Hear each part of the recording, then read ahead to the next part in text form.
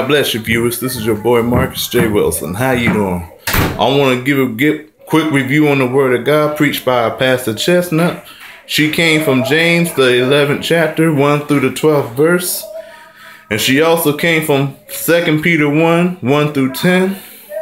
We thank God for the Word, talking about patience, telling us to count all joy when we go through diverse temptations. So we gotta remember to be patient with one another, be godly, and most of all, love one another, and forgive one another if we do wrong. Remember this, God bless, and have a nice night. God bless you, viewers.